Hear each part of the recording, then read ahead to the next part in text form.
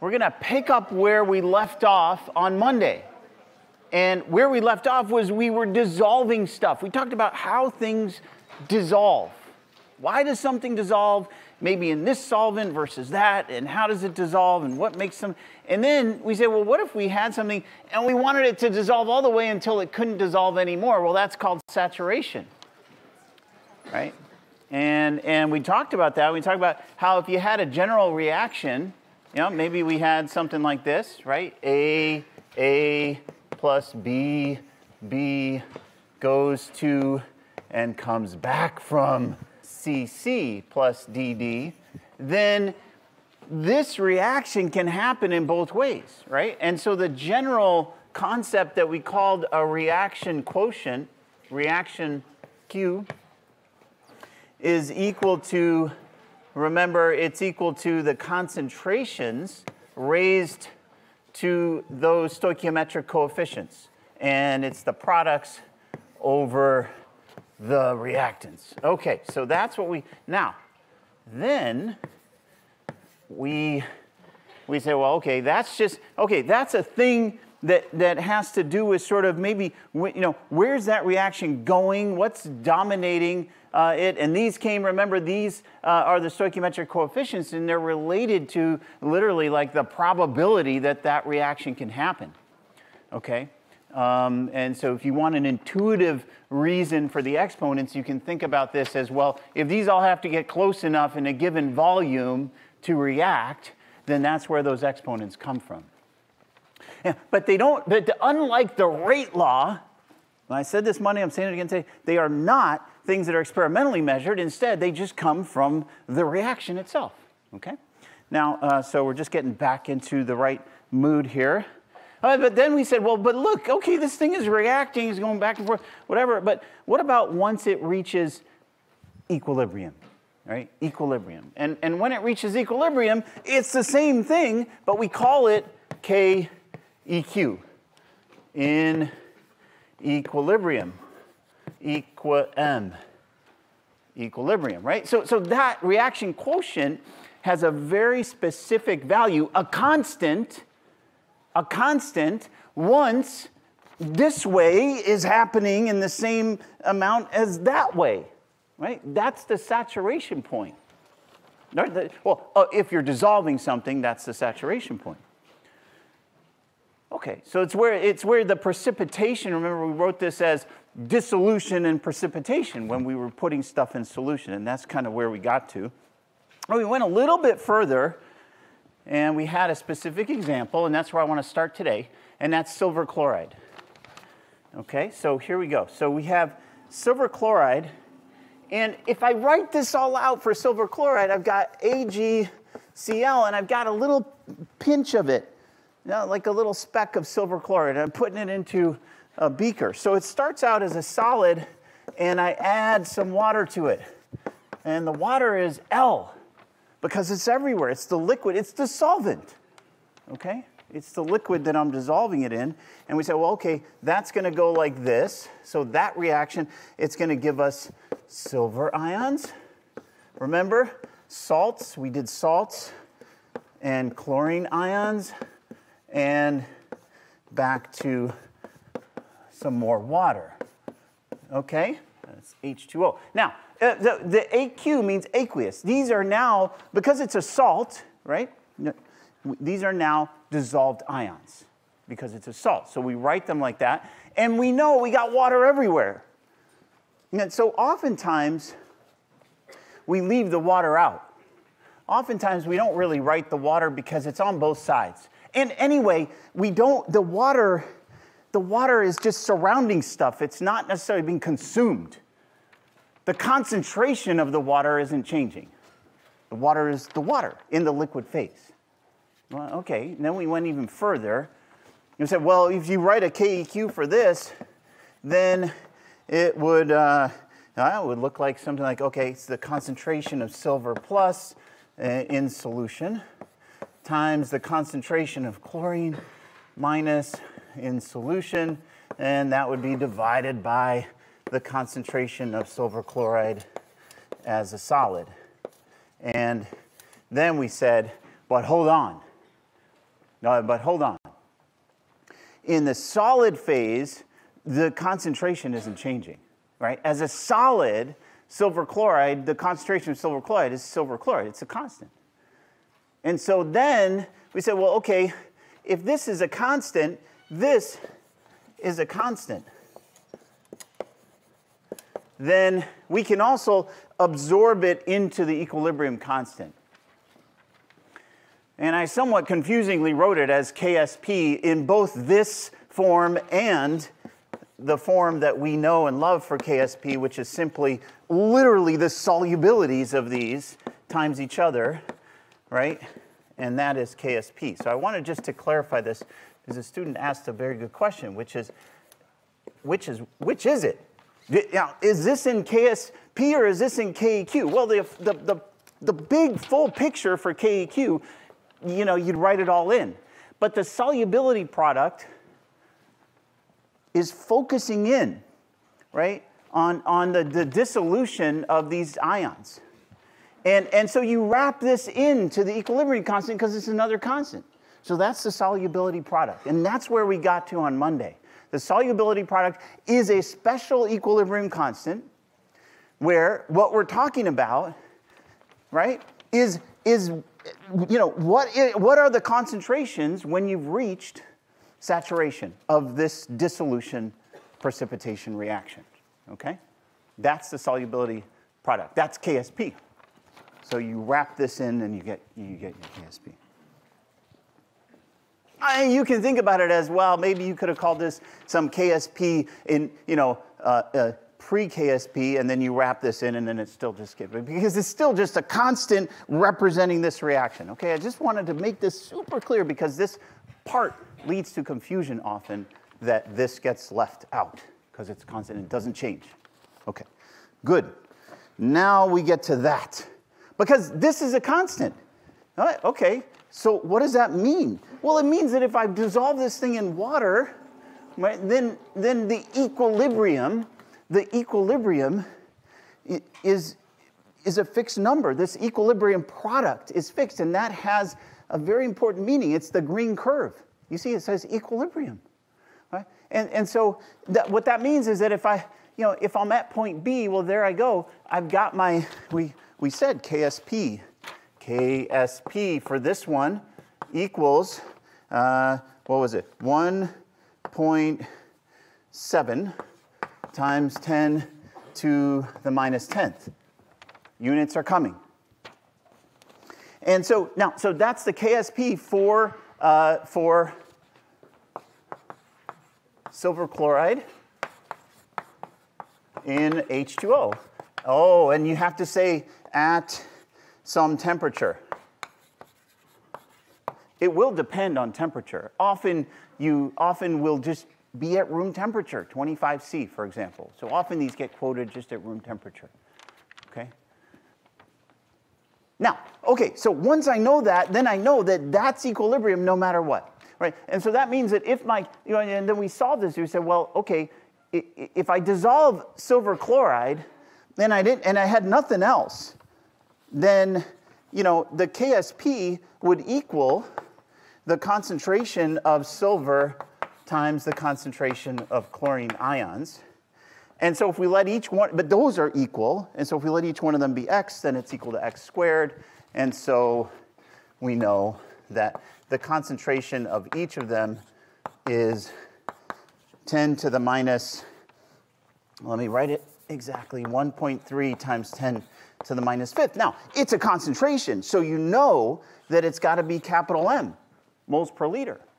And since that's the case, since that's where you know what it is, then now you can back up, because this is the concentration of Ag ions and it's also the concentration of chlorine ions, then you know that the units of KSP must be M squared, right? Units in this case.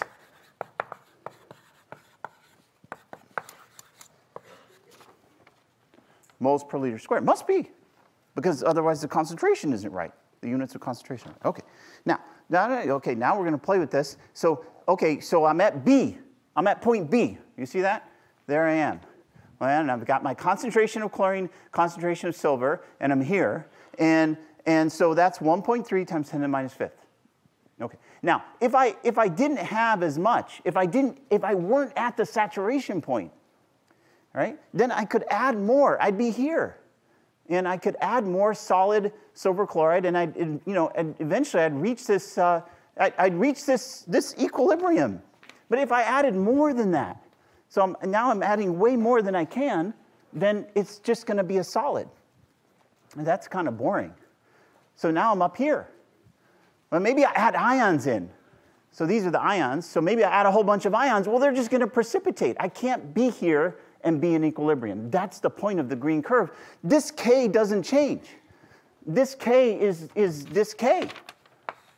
That's what the green curve is. It is that being constant. That's very important. That is equilibrium. Now, there is a way, though, to move around on it. Yeah? Because if I did, imagine now, look at point C. Now, imagine now that I've found some source of chlorine ions. And I add a whole bunch of them, right? A whole bunch of them into this solution. I don't add silver and chlorine together. I just add chlorine. Well, you can see what's going to happen. I have to get to equilibrium. And so in order to stay in equilibrium for silver chloride in solution, then I must lower my concentration of silver because I added all this chlorine. Right? Well, the only way to do that is to eat up some silver and precipitate.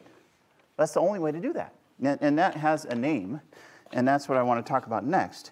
That is called the common ion effect. Now, this is an example of a broader principle, which I mentioned Monday, which is Le Chatelier's principle. Okay. And that is that position of equilibrium will move. It's still equilibrium, but it's moving on that green curve, right, to counteract change. This is a very general principle. It applies to many, many things. It does not just concentrations. It applies to changes in pressure and other changes that you can make in a system. Here we care about concentration. And in this particular case, we're going to see it for what happens when you add ions, right, of one particular type and not the other. That's the common ion effect. But it's a very general effect that it resists the change. Now, let's see how that works. If I want a source of ions, let's say I want a source of chlorine, one way would be to add a whole bunch of sodium chloride, right? So let's suppose that I have, okay, so I'm going to add, as an example, I'm going to add to this nice equilibrium that I reached here. So I'm at point B, okay, and I'm going to add 0.1 moles per liter of sodium chloride. And this nearly, and so we're going to say it does, it nearly fully dissociates. And we'll be talking about that later today. And so that means that this goes, NaCl basically goes to Na plus Cl minus, both in solution. So if I put 0.1 moles per liter of sodium chloride into this container of the silver chloride, I'm basically going to get 0.1, because of the stoichiometric coefficient, 1, 1, 1, right? Yeah, so if I put 0.1 moles per liter of this, I'm going to have 0.1 moles per liter of chlorine ions that I just dumped into the container. But the sodium the sodium's not going to do anything. But it's just, but look at the chlorine. That's going to mess with my equilibrium. But K is a constant. So let's see what happens. We can do it visually, but we can also do it back, we'll use the ice table, right? So now we're going to go ice again, AgCl, And here's Ag plus, okay, and here's Cl minus. So now I've added the, okay, so my initial is that this is solid. Remember, this is the solid that I'm putting in there. And then I started, my initial is that I started in that nice equilibrium at point B. So I've got 1.3 times 10 to the minus fifth. And over here, I've got the same. But now the change. Now the change. We're going to add, okay, so we're going to add some chlorine ions, 0.1. So I've added 0.1 moles per liter of chlorine ions from the salt, from sodium chloride. Yeah, but now some of that is going to react. Because, as I just said, Le Chatelier's principle tells me that now it's got to counter that, and you can see it right here too. I'm adding a whole bunch of chlorine. So I'm going, look at how far I'm going out. 0.1. That's like literally all the way out to here. And so the amount of silver has got to go down. And what's going to happen is it's going to consume some of the silver and form precipitate to counter all this addition. It's going to run the reaction the other way. So it's going to lose a little bit there from the 0.1. That's going to react with the silver ions, so that's going to also lose, and this is going to gain. That's how much that's going to gain. So those are the variables, right? This is the ice table. That's how much it's going to lose. These are going to react to give me some precipitate. And so the equilibrium is more solid forms. That's not a good E. More solid forms. And over here, it's 1.3 times 10 to the minus fifth minus x. And over here, it's 0.1 minus x. That's the equilibrium condition. I've added in a common ion. This is the common ion effect. And so now, if you do the math, then what happens? Well, again, KSP is the same. It's the equilibrium constant, so it's the constant. So that is going to be the same value. It's going to be 1.7 times 10 to the minus 10th. But you see, KSP is also equal to the concentration in equilibrium of the silver ions times the concentration of the chlorine ions. So it's going to be 0.1 minus x times 1.3 times 10 to the fifth minus x. And then we don't like doing all this math, and so we simplify. Then we can simplify, because look, you started with silver ions in a very small concentration. X can't be, you can't take away something you don't have. Right? And so X has got to be somehow this or less, right? And so X is a small number, and this is a really big number in comparison. And so we like simplifying our lives, right? And so we like saying that that's like 0.1. We know that. That'll make the math a lot easier, right? That'll make the math a lot easier. And so now we can say that this is equal to, 0.1 times 1.3 times 10 to the minus fifth minus x. And then we get that x equals 1.7 times 10 to the minus ninth. That is the common ion effect. What I've done, I've taken this thing in equilibrium and I've added one of the ions, right? And it changes the solubility. Remember, the solubility is what we care about. That's what the solubility product, the solubility constant helps us determine. And I've literally just changed it by orders of magnitude, right? Because now the amount that so this thing precipitates like crazy. I added in a little bit of some other ion, some other salt that had chlorine ions, and all of a sudden silver chloride precipitates out. Right? So here's a video of that. So this is kind of cool. So watch. This is an equilibrium container, and what I'm adding is salt. And look at that. What is that? That's silver chloride precipitate, right? Because the thing has to reach equilibrium, and so in order to do so, what you do is you suppress the solubility. You literally, by adding chlorine, the common ion effect, you suppress the solubility of the silver chloride. right? It's pretty cool stuff. That is the common ion effect. Now, why does this matter? Oh, let me give you one. I'll get to why this matters in a second. One more question. So you can, now, without even doing the math, check this one out. This is cool. Without even doing the math, I can take barium sulfate, okay, and from the common ion effect, so barium sulfate is going to go, so what does that one look like? Well, it's going to go to Ba2 plus SO4 2 minus, both in solution. In solution, dissolved ions, this is a solid.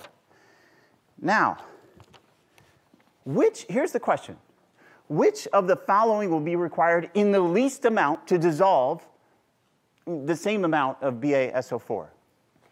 I don't need any constants or math. I can use the same principle. Because if I had some 0.1 molar or 0.01 moles per liter of either of these, what are they doing? They're serving up ions.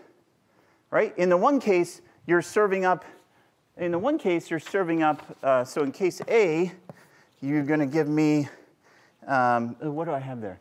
H2SO4. So let's do A first. H2SO4 is going to give me a whole bunch of H plus, but also SO4 2 minus. And in case B, you have BaCl, okay, so you have BaCl2, and if I put that in, I've got this in water, right? But if this dissolves in water a little bit, then it's going to serve up some Ba2 plus 2Cl minus. Either way, now you know what's going to happen. Because if I'm trying to dissolve something, and I add any of the ions that it's dissolving into from some external source, it's going to drive it this way. It's going to precipitate, right? So the answer has to be just water. Stick with pure water in this case. Otherwise, you're going to have more trouble dissolving, just like we just showed. You're going to have more trouble dissolving, not less. That's the common ion effect, right? Now, why does this matter? Why does this matter? We go back to the pteropod. And by the way, I didn't have this link, and I should have, when I showed you and this is your goodie bag, et cetera, right? There's some really nice articles here that you can find related to these experiments and other things about ocean acidity, in case you're interested. But see, what I did was that this was my Why This Matters on Monday, and I wanted to tell you about the goodie bag and about how things dissolve, because Monday was about dissolving, right? And finding a saturation point. Now we can get to the next place, which is, why does that matter for the pteropod shell? What is the chemistry that matters there? Okay, so I made the ocean a little more acidic. Why does that matter? But you see, now we're armed with the knowledge we need to answer that question. Now we're armed with it. All we need to do, as always with everything in life, is look at the chemistry. That's it. Say that at the Thanksgiving table, you'll be very popular. We said CO2 plus H2O. This goes, find some equilibrium, to H2CO3. Now this is called carbonic acid.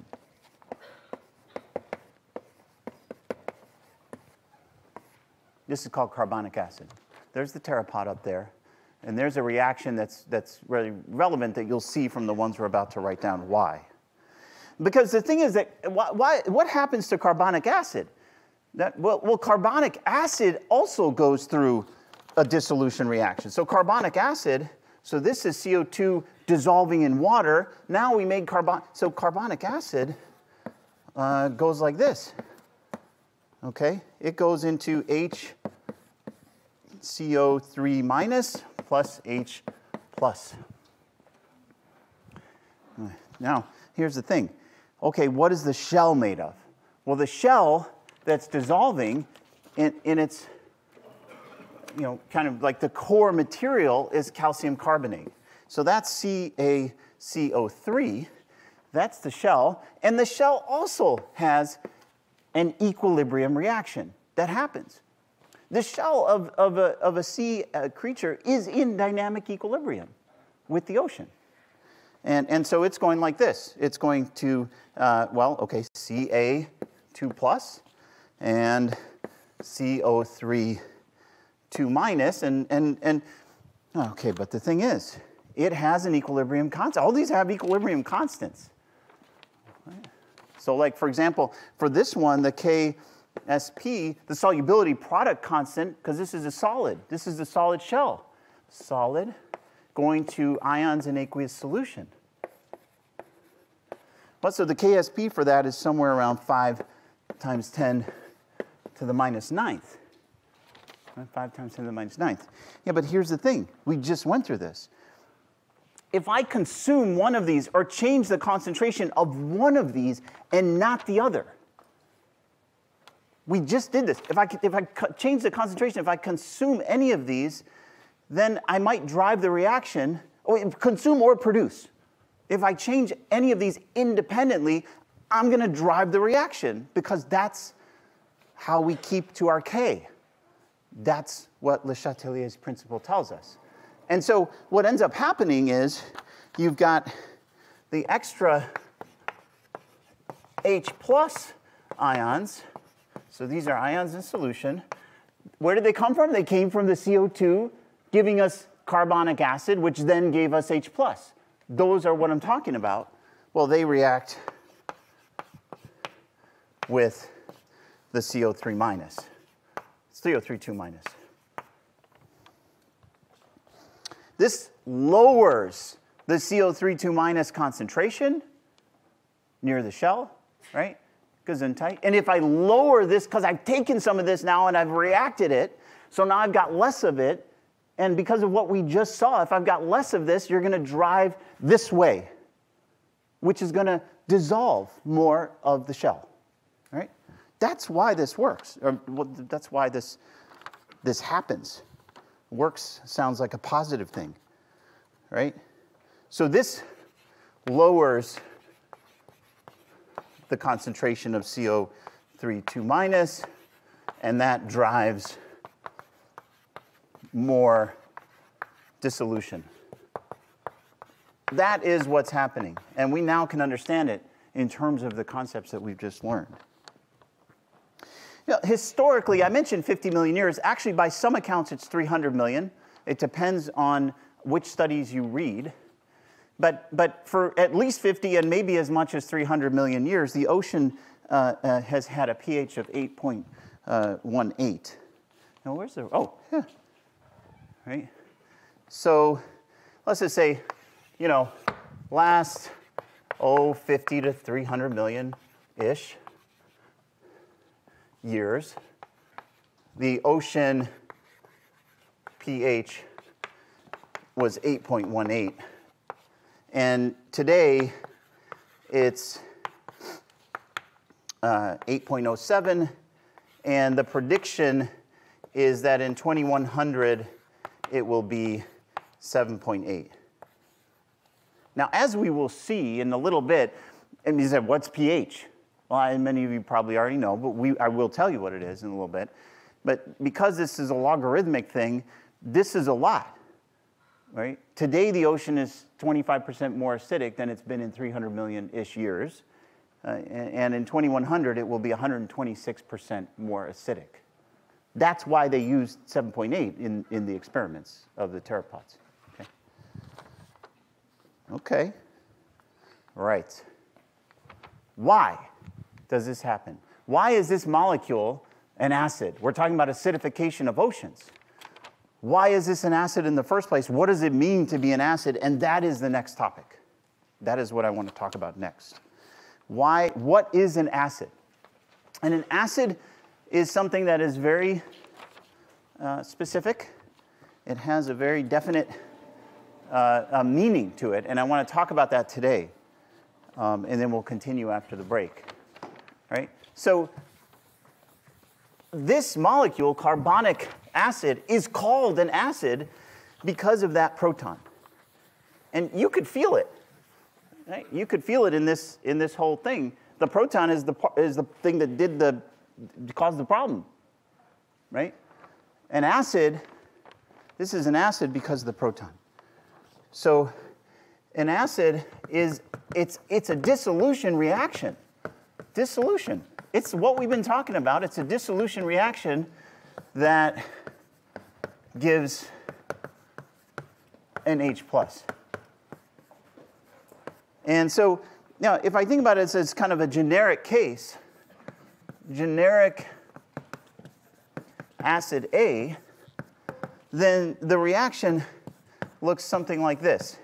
I'm going to call out the acid and the proton that it gives separately, right? Okay? So this is HA. So we do this because it highlights that it's an acid. H plus in solution, and these can all be in solution, plus A minus in solution, right? H plus, A minus. Right? So I've taken a proton off. You see it's right there. That's HA. HA, where A is HCO3 and H is H. And then what I've done is I've transferred the proton into solution. That's an acid. Now, the thing is, one of the things, now you will see a lot of places and people writing H plus. And we will do that too because so many textbooks use H plus.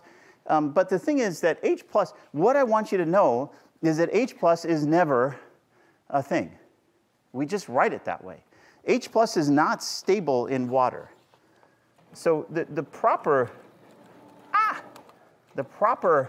way to write this general reaction would be HA plus H2O, okay, is going to go to, and now I'm going to write the full, right? So the full goes both ways, is going to go to H3O plus A minus. Gesundheit. This is what happens, because H plus is not stable in water, but you will see H plus written all over the place. When you see H plus, and if it's in water, know that it's H3O plus. That is what is stable, okay? H plus in water is not. Now there's something here that's important in terms of terminology, and that is that these are, notice that these are related, right? The HA and the A minus seem very related, and the H2O and the H3O plus seem very related. Well, they are, because they're just, a proton is the only difference between them. And so those are called conjugate pairs. Conjugate, related, conjugate pairs. Okay? Those are called conjugate pairs.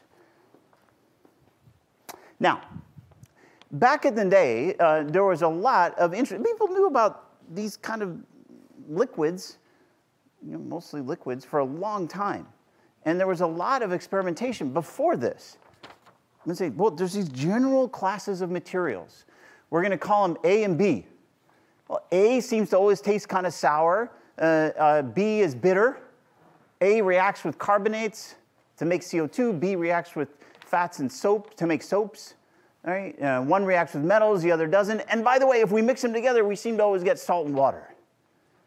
This had been going on for centuries, this investigation into properties of acids and bases. But who was it that came along? Who was it that came along? Svante. Is there anything you can't do, Svante? I ask you, again, in the late 1800s, it was Svante, to the rescue, who first proposed that what is happening here is a dissolution reaction. That is what an acid or base is. It is that, on the one hand, you're given an H plus, which is what I just said. But on the other hand, for a base, you're given an OH minus. And it was Svante Arrhenius who first put that down and first conceived of acids and bases. Are we snapping? Are we quiet snapping for Svante? I love it. I've just recently learned what that means. It makes me happy. Quiet snapping. It's instead of clapping. But you don't want to make noise, but you still want to give props. I got it. I'm there. I'm right there. Now, okay, now, here's the thing. So we'll talk about, Arrhenius says bases give OH ions in solution, and acids give H plus, but we know that that's H3O plus. Okay, we know that. Okay. Yeah, but the thing is, there's dissolution reactions. these things lead to really small concentrations. And so Sorensen, that is a beer bottle. By the way, his research was funded by a beer company. Yeah, and it was all about the taste of beer. He called it looking at proteins. But it was about beer. And what he realized, I'm doing all these dissolution reactions of ions. I think Arrhenius was right. Ions are really important, and we're trying to measure these things. But I'm sick of all these zeros. I don't like writing 0.0001 or whatever all the time. And so, oh, look at that, 1.3 times 10 to the minus fifth. That's not efficient. And so what Sorensen did is he talked about how you've got the power. Now, what do I mean by power? So many things, right? But if I look at H plus, okay, H3O plus, and I say, let's suppose the concentration is 0.0, oh boy, 0.00001. That's 10 to the minus 7th. But Sorensen wasn't happy with that. That's still, you simplified it. Wait, 2, 4, no it's not. Okay, maybe it is now.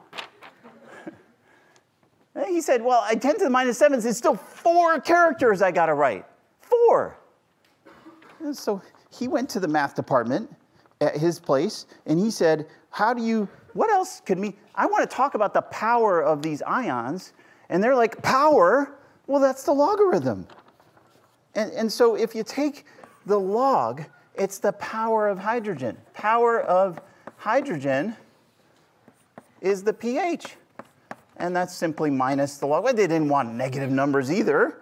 Oh, but you can have negative pH. You can. Why? Because this is the definition of pH, right? Or you could do pOH, since if you're going with Arrhenius, right? So the power of hydrogen is the pH. The pOH would be minus log of the concentration of OH minus. That's the pOH, but pH is the one that we most often see to describe whether something is acidic or basic, right? And so now you see, well, if okay, well, this is a pH, now this is easy, right? It's a pH of 7. And if the concentration were like 0.1, it'd be a pH of 1, right? Minus log, the power of hydrogen. The log, literally the log, okay? Now, if you look at scales of pH, and it's a really fun thing to do, then what you find is that usually, almost always actually, you'll see the scale ranging from 0 to 14. That's what Sorensen originally decided. I'm going to talk about these ions in solution. I don't want to write it out every time. I'm just going to have a simple scale. We'll take the minus log, and there you go. Yeah, but you can see that if the concentration is more than 1 here, then you could have negative pHs. There's nothing special about 0 here. It just so happens that most things, certainly that he was playing with at the time, were in this scale. And here's a few things that we know. There it is, right? Okay, don't play with that one. But play with lemon juice, vinegar. By the way, vinegar, okay, wine is around 3.5. Vinegar is around 2. You know? The word vinegar is vin aigre. It's eager wine. That's it, right? And it comes, it's because of the acidity. The acidity, well, it's more than that, but it's the acidity is changing by orders of magnitude. Power, right? And then you can go back and you say, okay, there's coffee, I like that a lot, and blood. By the way, talk about ocean acidity. Blood has a very narrow range of pH. And if you change the pH of your blood by more than 0.2, it is very likely to lead to death. Right? So just think about that's what we're doing to the ocean. Okay. Anyway, that was an aside. Seawater. Oh, pH 8.07 currently and dropping. Right? Okay, baking soda, ammonia soda. So this is very powerful, no pun intended, actually. Now, these are dissociation reactions. These are dissolution reactions. I'm taking an acid and I'm dissociating it in water. And so you have equilibrium constants for that dissociation, right? And so if you go back to to that, that's still going to matter here. And that's going to be important in thinking about what an acid is. Because again, why is it acidic? Well, because there's these protons. Well, how many of them are there? It depends on how it dissolved. Where did it find its equilibrium, right? And so for some of them, like I just wrote, we just talked about HCl plus H2O. That went to H3O plus Cl minus. Okay, now the thing is, if I had 0.1 moles per liter of HCl, then it's going to lead to a concentration of H3O plus of around 0.1 moles per liter because it's nearly full dissociation. What do I mean by that? Well, I mean that, yeah, okay, so you'll often see for like an acid like that, one arrow. Well, we know that in reality there's another arrow there. But see, here, the acid dissociation constant is huge, right? So now we have a thing for the equilibrium of an acid, which forms by dissociating the acid into its, ions, right? And this is, well, in this case, it's 10 to the 6th. It's enormous, which means that the equilibrium lies very, very, very, very far over. And so oftentimes you'll see if it's going to strongly dissociate it, like sodium chloride did, right?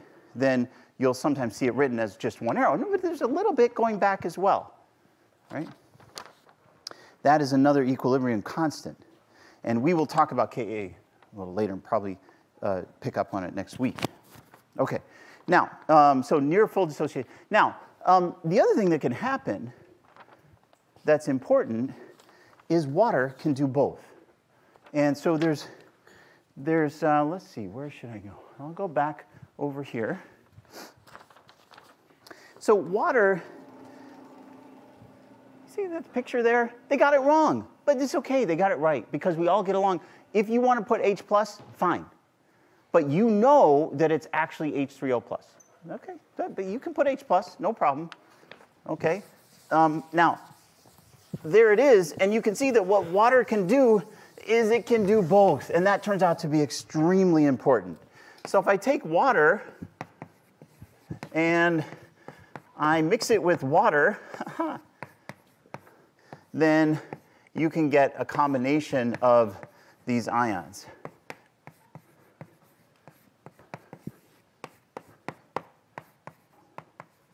Oh, plus a whole bunch of water. So this would be like dissociation. Now, there's a word for this. Water can turn into either, right? It can be basic or acidic. It can deliver OH minus or H3O plus, right? That's called autoionization, and it also has a special word. Water is called amphoteric. Amphoteric. Now, that means that the same thing can be both acid or a base. It can act as either. Now, so if you take pure water, so let's see. If I take pure water and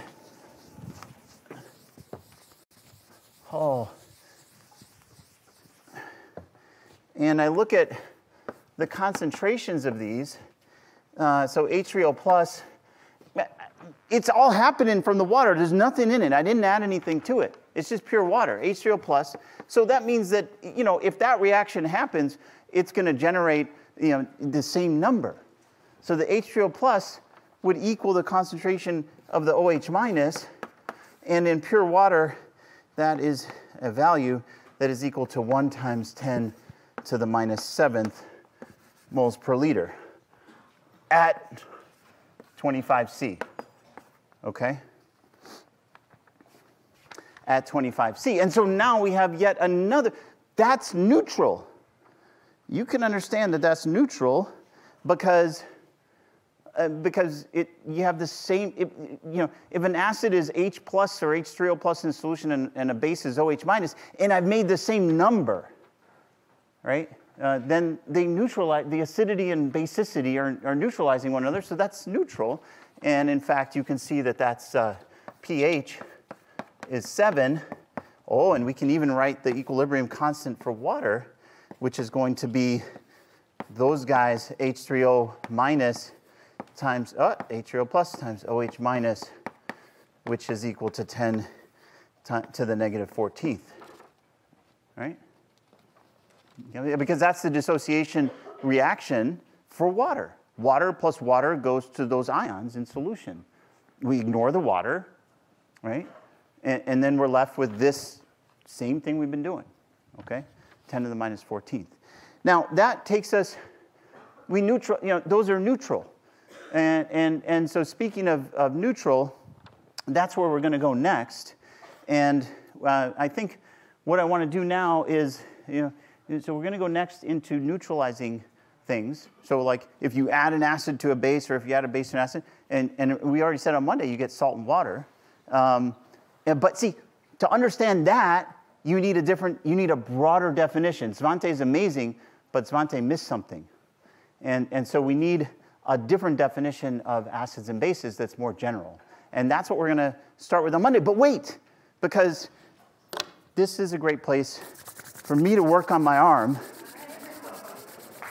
I got to hit, okay, we're going to go all the way up there, and all the way up there, and right there, and right there, and there, and there, and there, and there. Oh, that was excitement. Let's go back there, and there. Well, okay, and there. Oh, that was the same direction there, and there, and there, in the middle, and there, and there. Oh, that was there, and there, and there. And there.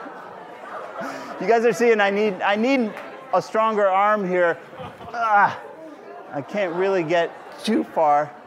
And oh, that side is all and there and there and there. And one more, I'm going deep. Have a great Thanksgiving, everyone. See you guys on Monday.